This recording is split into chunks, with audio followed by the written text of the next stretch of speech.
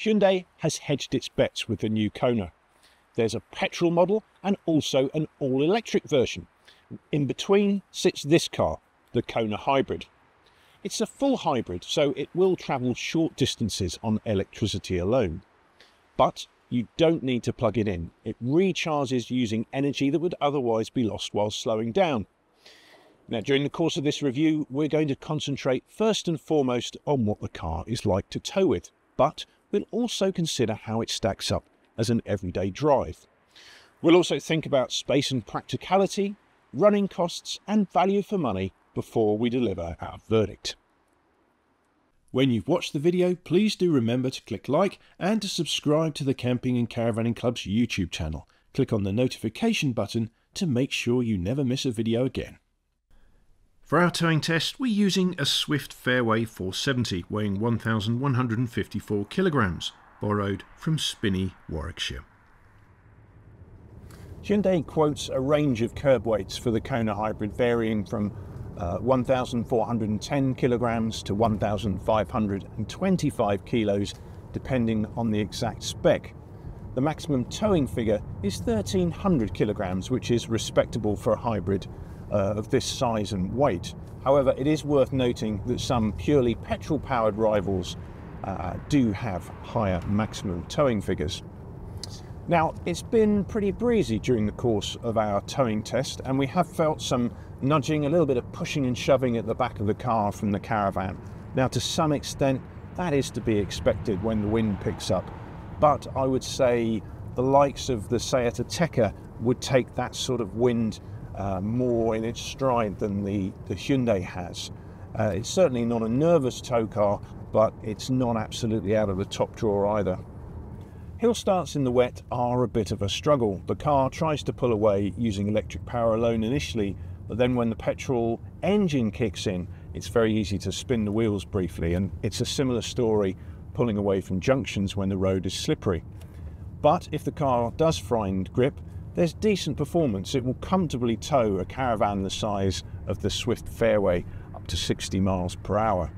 However, when you do reach 60, there sometimes is a tendency for the engine to really hold on to quite high revs, which does make engine noise a bit intrusive. In everyday driving, the Kona Hybrid is easy to live with. Without the weight of a caravan to pull, the engine doesn't have to work so hard so often, which helps keep noise levels down. Traction isn't such an issue either. But if you're driving on a twisty country road, the Kona is nothing like as much fun as a Ford Puma. This car is more at home around town than on a twisty B road. It can run on electricity alone for short periods and just creep along quietly in stop-start traffic. Let's take a look inside the cabin.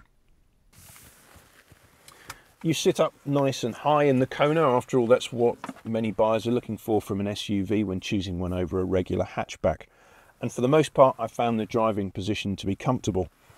There's plenty of adjustment to the seat. It's electric adjustment as well on this model, the N-Line S.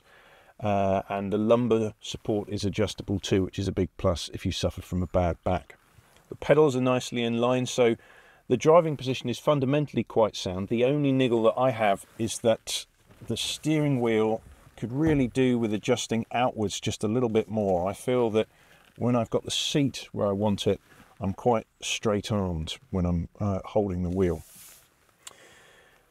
You get a twin-screen display, as you probably expect in a modern car. The infotainment screen is compatible with Android Auto and Apple CarPlay, so if you prefer, you can mirror your smartphone rather than using Hyundai's system. One thing that you don't get on many modern cars increasingly is all these separate buttons. So you've got shortcut buttons running along the bottom of the screens to get you around your menus nice and quickly, and completely separate controls for the air conditioning. So it's quite straightforward to make quick temperature adjustments without having to use an on-screen menu. Perhaps I'm a bit old-fashioned, but I prefer it that way. Otherwise, there's good and bad inside this car. I'm not so keen on the plastics. They feel well screwed together, but rather hard and scratchy and a little bit cheap looking. And on the N-Line S, you get this red stripe running along the dashboard, which to me, it looks like it belongs in an 80s hot hatch, really. I'm not too sure about it at all. But it's certainly a comfortable place to sit and very well equipped. Let's go and take a look in the back of the car.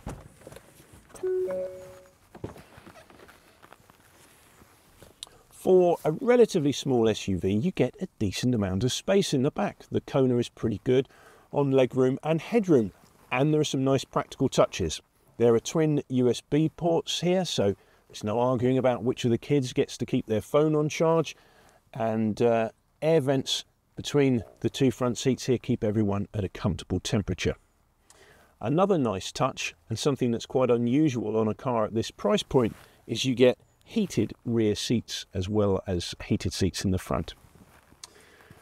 Most rear seats in most cars will split 60-40. That's the kind of standard arrangement, isn't it? But in this car, you get a 3-part split, which is really handy if you've got a couple of passengers in the back who want to stay nice and comfortable, but you want to load long items. It's a really useful feature, I think.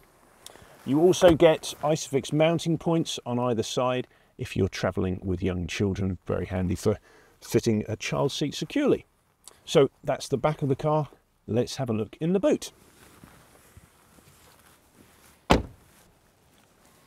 So the new Kona has a decent sized boot. There's 466 litres of space for your bags. What's pleasing is that that space is the same whether you go for the hybrid or the regular petrol model. You don't lose any space with the hybrid, which you can do with some cars, as there needs to be somewhere to store the batteries. Now you get a false floor, which you can either have on this higher setting, which gives you a nice flat entrance, no load lip to lift items over, or you can lower it down to get one large space. On this high-spec N-Line S model, you get a powered tailgate, so it opens and closes at the push of a button. Now, here's something you don't see every day. The tow bar actually emerges from the back of the car at an angle. Now, it doesn't make any difference to the way the car tows because the actual tow ball is nicely lined up with the middle of the car, so it's not a problem. It doesn't affect anything adversely at all, but it is rather unusual. The maximum download on the tow ball is 80 kilograms, which is a good, sensible figure for a tow car of this size. At the time of our test, the Kona Hybrid N-Line S costs £34,585. That compares well with the Kona's rivals, especially when you consider how well equipped it is. Fuel consumption is excellent according to the official tests, returning 60.1 mpg. We saw 27.4 mpg while towing. The Kona is a practical family SUV, but as a tow car it's quite noisy and stability is good rather than great. Nonetheless, it does enough to deserve a place on your shortlist if you're looking for a tow car of this size. When you've watched the video, please do subscribe to the Camping and Caravanning Club's channel if you haven't already. Click on the notification button and you'll never miss any of the club's tow car, caravan, camping and motorhome content. If you've enjoyed the video, feel free to click on the thumbs up button to like it and let us know what you think in the comments.